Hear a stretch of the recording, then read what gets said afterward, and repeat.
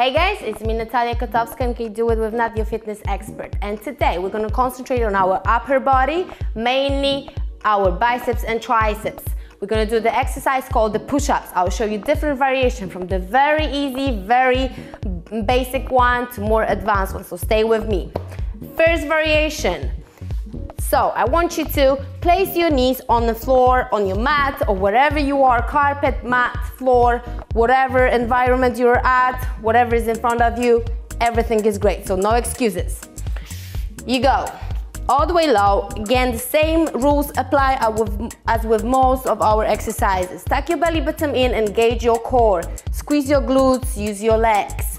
Hands, again, above your shoulders. You want to go all the way down, drop your chest, hands up, use your hands, push off your chest off the floor. And again, all the way down, up, down, up. Go for at least 10 in one go. If you can go more.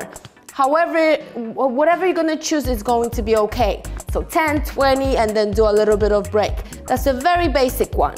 We're working our tricep and bicep mainly, so remember, I want to see those elbows in all the time, hands close to your chest, push, hop, push. Now, more advanced one is when you're not dropping that chest. So you go all the way down, push up, all the way down, push up. Remember, place your feet on the floor as well. Have your knees nice and close together. So down, up, up. Go as low as you can. Breathe all the time. There you go. Now, more advanced one. If you want to go harder, there where the entire work starts. So we go.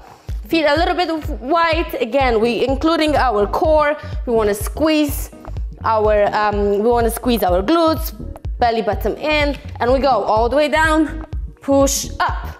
All the way down, push up. I have problems with this one, so do not worry if you cannot get them. Start from the first one, go to the second one. If you can, progress to the third one. But do not stress yourself over that. Keep working with your own body and progress within the time. Thank you so much for today, and I will see you next time.